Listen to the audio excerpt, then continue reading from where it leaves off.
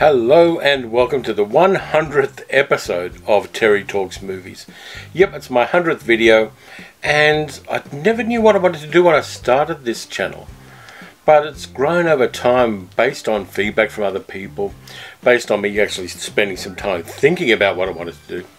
And so we've got to 100. We're getting up there on the subscribers as well, which is nice. And the views are really interesting. There are a couple of videos that went crazy viral and got hundreds of thousands of views, which is wow. And there are others that got absolutely nothing. So I'm still learning how to do this right. But thank you very much for being a part of this. Thank you for subscribing if you have. If you haven't, please consider it. Yeah, I'm really enjoying the learning process of editing videos and of making movies as well. It's just been a blast for the whole time I've done it. So thank you for being a part of this trip. It's been great, the support I've got from people, and it makes it worthwhile when you know that the audience cares about what you do and are interested in what you say. So again, thank you very much. Some interesting things have happened over the time I've been doing this. Sally and I went to Japan and I totally stuffed up the footage so it wasn't really usable for the channel. We put it on her channel and she did marvelous work making the Japan videos into something worth checking out, and you should check out her channel. I'll link it at the end of this video. What do I want for the future of the channel? First off, I wanted to keep going. That's really the important thing. I was doing cinematic obituaries every 3 months on the channel, and I'm taking that to every 6 months because with the pandemic going on, it didn't feel right to kind of capitalize on the deaths of celebrities from COVID-19. So I'm doing one in the middle of this year and then at the end of this year. So I'm making it every 6 months instead of every 3 months. Those videos are incredibly popular. They're the ones that go viral and go crazy on the channel. But they're not what I want to be known for. I want to be known for doing reviews of movies that I like, old ones and sometimes new ones, and just really making that the brand. I also want to kind of document when the movie industry restarts after the lockdowns. I want to do a video about going to the cinema for the first time after I'm allowed to go to the cinema again. I think that's going to be fun because I've got a feeling that what's going to happen is I'm going to get the same joy of going to the cinema that I got when I was a child. And I want to first off experience that, and I also want to share that because it's going to be wild to do that. I'm going to try to make sure it's a pretty big movie. There are a number of them coming up. Of course, there's Black Widow coming out, there's a James Bond movie, there's Eternals coming out, and all sorts of other things. So I want to make it a big tentpole movie that I go to the cinema, I do the full popcorn experience. I might even see if I can go gold class, where you get the big reclining seats and people come in and give you food and drink while you're watching the movie. We'll see how it goes anyway, but I'm looking forward to that. I want to make that part of what we do here, and I want to keep going and just doing different things. One of the next videos is going to be traveling because we've just had restrictions lifted here in Victoria where I live to make travel in the state itself available now, so I can go off in the country and I can find some pretty locations to talk about movies while I've got a beautiful backdrop. So I'm going to be doing that on Thursday. I don't know which movie I'm going to be talking about yet, but I definitely want to do that. I want to kind of get out of the house, which has been the big problem, and go and do that. By the way, for those who watched the video 2 videos ago, I did have the COVID-19 test and it came out negative. So I'm kind of happy about that. But I spent about 4 days where I couldn't go out of the house or the yard, and it felt stupidly restrictive, which is kind of odd. I know a lot of people have gone through a lot worse, but the experience was kind of weird. I'm not going to document that any more than just saying that. So on to the subject of this video, which is comfort films. Movies that you go back to make yourself relax and to enjoy. You know they're always going to be a good experience, and we go back to them because of nostalgia. We go back to them because we like the story. We go back to them because they're a reliable, chill out kind of thing for us. And everybody's got them. In the last video, video before last, I said I had about 20 of them, and that's kind of an understatement. I've got dozens and dozens of them. But I picked 5 that I'm feeling the chill with right now, and that are my go-to comfort movies. So we've got a lot of comfort things in our lives. We have comfort food. We have comfort drink.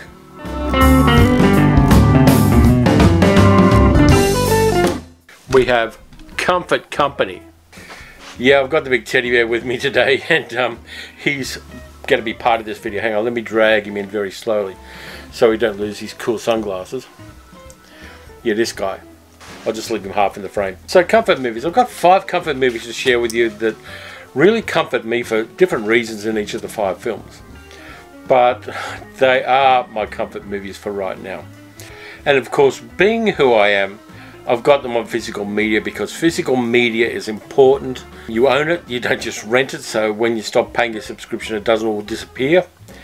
And also, Disney can't put a hairy ass on a mermaid if you've got an original copy of a movie. First movie, going to hold it up to the camera and hopefully it'll go into focus. Planet of the Vampires, directed by Mario Bava.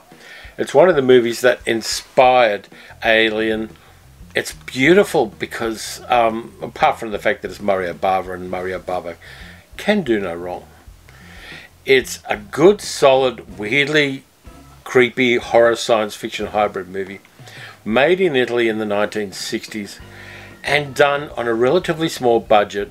Mario Bava used special effects in a really interesting way. He had miniatures hanging in the foreground so that it looked like they were much bigger than they are. He used what's called the Schuftdam process to put people into sets they couldn't possibly be in on his budget.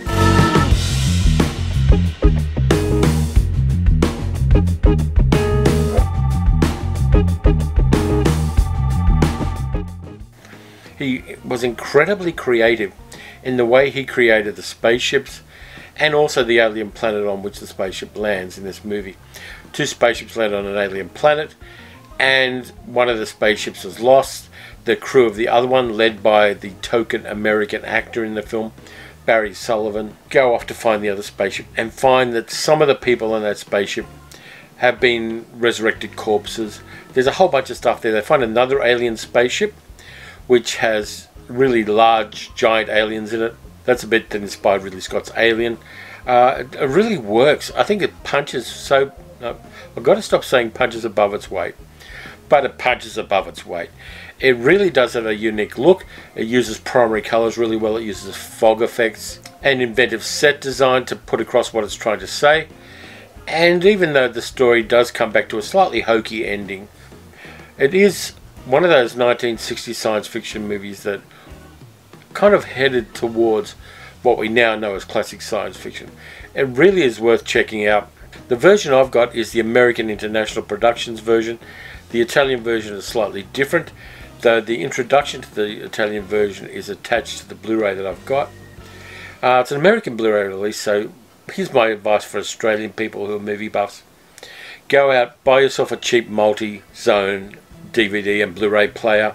You're going to thank me for it. You'll be able to buy things overseas. It opens up a world of movies that you wouldn't otherwise see. You can pick up Italian movies with English subtitles. You can pick up English movies with Italian subtitles if you like. A lot of things are cheaper to buy overseas than they are in Australia, if they're available at all in Australia. My big advice is get a multi-zone Blu-ray player, and maybe 2 or 3 of them. They're not that expensive. If you can afford it, get a couple of them, because who knows for how long physical media is going to be retained by the people producing movies, and you really want to be prepared for that cut-off date when they no longer make Blu-ray players. Just a bit of advice. Second comfort movie is one from my childhood. I saw it on my birthday when I was about 12 years old in the cinemas, and it kicked ass then, and I still love it now. It's not a perfect adventure action film, but it's one that I have a nostalgic love for, and it is from 1969, The Valley of Gwangi, with special effects by Ray Harryhausen. All you have to say to sell this movie is Cowboys versus Dinosaurs. Now I know they made that Cowboys versus Aliens, Cowboys and Aliens movie a while back with Harrison Ford and Daniel Craig, but that doesn't cut it quite as well as Cowboys versus Dinosaurs. And this one is the Cowboy versus Dinosaurs movie. In fact, it may well be one of the few. It stars James Franciscus as a cowboy kind of guy. It's got Gila Goland, an Israeli actress, playing the mandatory love interest. It's got Richard Carlson, who was in a whole bunch of 1950s classic science fiction movies. Lawrence Naismith. And of course it has Gwangi itself, a big Allosaurus, which the cowboys capture, bring to a Mexican town to show off, and shit goes down. That's all you need to know. We also get a Neohippus, which is a dawn horse, the precursor of modern horses. We get a little one of those. It's very, very cute. We get a pterodactyl, and we get another couple of dinosaurs as well. It's a lot of fun, and the interesting thing that when I watch this film, yes, it's got stop motion dinosaurs in it, and stop motion doesn't play as well as CG these days. But when I'm watching the Valley of Gwangi, and the dinosaurs come on board, and the cowboys start chasing them, and trying to spear them and lasso them and all those kind of things, I'm there. I'm totally in the moment. I believe it while I'm watching that movie. It's one of the joys of that nostalgia factor. The fact that when I'm watching it, I believe it. And later on, yeah, I can analyse it and I can see where things worked and where things didn't work. But right at the time that movie is playing, the magic is still there for me. And I just love that. It's such a rich and perpetual experience. Every time I watch it, I get the same thing. I get the same suspension of disbelief. And you can't buy that for money. It's just something that has to happen with a certain movie at a certain time of your life. The third movie is an Australian movie from 2019. It's a romantic comedy which says a lot about Australian culture. It says a lot about Australian inclusiveness. It says a lot about reconciliation with First Nations Australians. And it's also beautifully shot, and it has a luminously wonderful star. It is Top End Wedding. Now, if you haven't seen this film, you should definitely check it out. It stars Miranda Tapsell as a lawyer living in Adelaide who decides to marry her boyfriend, played by Gwilym Lee, and they go back to Darwin, where she's from, and decide to have their wedding there. Unfortunately, her mother goes missing, and so with the help of her father and her boss and a few other people, they go searching through the Northern Territory of Australia looking for Lauren's mum until they find her, and then she has a beautiful wedding on the Tiwi Islands and everyone lives happily ever after.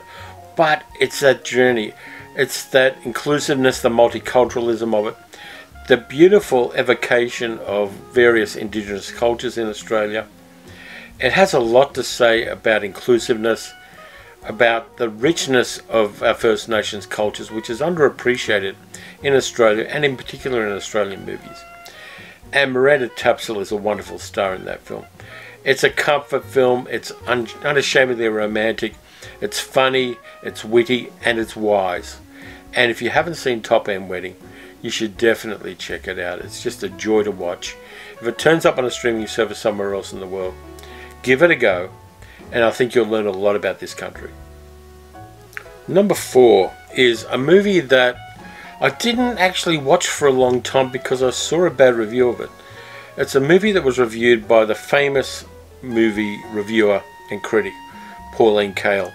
And she said that the guy who made it didn't really understand American musicals and made a botched job of doing a French version of an American musical. But then I gave it a go and I fell in love with the movie. It is Jacques Demy's Les Demoiselles de Rochefort. It's a joyous musical. It stars Francois Dorliac and Catherine Deneuve playing a pair of twins. They're actual real-life sisters. Unfortunately, Francois Dorliac died in a car accident. Of course, Catherine Deneuve has gone on to have a long and successful career in cinema. This is just a joyous musical. It has a bunch of other stars in it. George Chakiris, who was in West Side Story. Danielle Darrieux, who is one of the goddesses of French cinema. And Michel Piccoli as well. It's set in the town of Rochefort on the coast of France. It's joyously beautiful to look at. The singing and the dancing is marvellous. The first scene, set on a suspension bridge, just brings you into the world of this movie. It's got wonderful music by Michel Legrand. The whole thing is wonderfully beautiful, and I really, really love it. I've got the soundtrack as well. I watch it every couple of years. It drives Sally nuts that I watch this movie so much. But for me, it's a comfort film. It's just one of those movies when you're feeling a bit low and down and you think the world is going to hell. Put on The Young Girls of Rochefort, and it's a mood lifter for me. It's an antidepressant to beat all antidepressants, and I love it for that reason. It's just a lot of fun, and it's got a little bit of a bonus there because it's got Gene Kelly singing and dancing as well. And even though he is a kind of secondary character in it, him singing and dancing around the pastel painted town of Rochefort really works. It's a lovely film, and if you haven't seen it, you should check it out. Then when you have, for a weepy date night movie, you can have a look at The Umbrellas of Cherbourg, which was Jacques Demy's previous musical. And I probably should do a video about that sometime in the future. Let me know if you want me to. But Les Demoiselles de Rochefort, it's a definite recommend from me. It is a lovely comfort movie. And the final one. Now, I'm not the sort of guy who likes sports movies. Really, I can take them or leave them. They're not my kind of thing. But this is one of my favourite comfort movies, and it's a sports movie as well. It's one of the 2 golf movies ever nominated for an Academy Award. The first one was Pat and Mike, starring Spencer Tracy and Katharine Hepburn. And this one was nominated for an Oscar for Best Song. And it is from 1967, Banning, starring Robert Wagner, Jill St. John, Anjanette Comer, and Gene Hackman. Now, as I said, I'm not a big sports movie guy, but I like this one. Robert Wagner plays Mike Banning, a former professional golfer who was thrown out of the circuit for cheating, who needs to raise some money to pay off a debt that a friend of his owes. He starts working at a country club in Arizona as a golf pro and meets various people, including Jill St. John playing a rich girl, and Anjanette Comer, who works for the golf club as well. And you get a lot of soap opera plot things in there. He's got an enemy played by Guy Stockwell. James Farentino is in there as well. And this movie kind of grabs me because I like Johnny Mandel's music in it. The Eyes of Love, the song that was nominated for an Oscar, is kind of cool as well. It very much gives us the vibe of the movie. It's got that kind of weird, rich people, 1960s Hollywood look about it, which I really appreciate. It's got some really well done golf scenes, and there's a ton of golf movies out there. There's King Cup, there's The Legend of Bagger Vance, there's Caddyshack 1 and 2, there's also Happy Gilmore, which I've never seen because it's an Adam Sandler comedy and I don't go there. But this one really works for me. It's just got that vibe about it where you know it's not a serious movie. It's a drama, it's not a comedy, but it's got a few interesting character actors in there. You've got Mike Killen playing a guy called Kal-El, to whom the debt is owed, and he has a couple of really nice scenes in there, so it's nice to see some character actors in there. Plus you get Gene Hackman playing a washed up golf pro. And the interesting thing is that Gene Hackman's about the same age as Robert Wagner, but he's playing a guy 20 years older. And Gene Hackman was born looking 45 years old. But he works in it, he gives it a good shot in there. This is well before Gene Hackman became famous with things like The French Connection and The Poseidon Adventure and all those movies that got him into the A grade of Hollywood cinema. But I like it for so many different reasons. The music, the mise-en-scène, the macho maleness of it in some places, the fact that it's got beautiful women in it. It's just a comfort film because it's a movie that I saw first, I think, on late night television. And it's a very typical Robert Wagner role of the time, just before he made one of my all-time favourite TV series, It Takes a Thief. And it works for me. There's no explaining it. There's no real rationale for me loving this film as much as I do. Finally it got a DVD release a couple of years ago here in Australia, Madman Films, who put out some really interesting stuff. They do anime, they do horror films, they do all sorts of stuff. Madman Films are really putting out some weird and wild content. And they put Banning out for no known reason. But unfortunately it is in Academy ratio rather than widescreen, which is a bit of a flaw in it. But it's better to have Academy ratio version of a movie than not to have it at all. And if it ever comes out on Blu-ray anywhere in the world, I'll probably pick up a copy of it. All props to Madman Films for putting out a legit copy, because for years all you could get were VHS rips and illegal downloads of that kind, and the quality was really crap. But this time we've got a decent copy of it, and I'm kind of happy about that as well. Like I said, it's a comfort film. It's a movie I like. If you watch it, you'll probably be entertained by it, but you may not have the same connection with it that I do. So there are my 5 comfort films at the moment. Thank you very much for watching. Again, if you'd like to, please consider subscribing. Let me know what your comfort movies are.